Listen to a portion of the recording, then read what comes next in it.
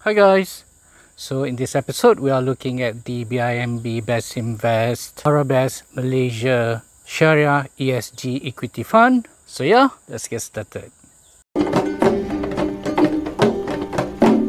So the fund is a growth fund and its investment objective is to seek medium and long-term capital growth. It will invest up to 98% of its net asset value in Malaysian equities and foreign equities, and at least 2% of its investment would be in Islamic deposits and Islamic money market.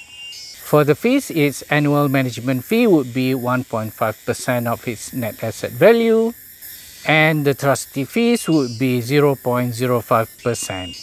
And here's the list of companies that it invested in at the end of November 2022.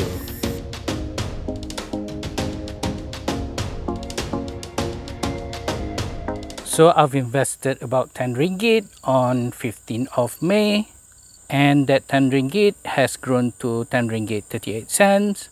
So that's 3.8% return. So the return is not too bad, but it's not that great either. And since I've opened my own brokerage account, I think I'll just buy my own shares and save me the annual management fee. But if you don't want the hassle of opening your own stockbroking account, then I think this is quite an option for you to invest in foreign and Malaysian equities. Alright guys, that's all for this episode of my vlog. Don't forget to like, to comment and to subscribe, and I'll see you guys in my next video.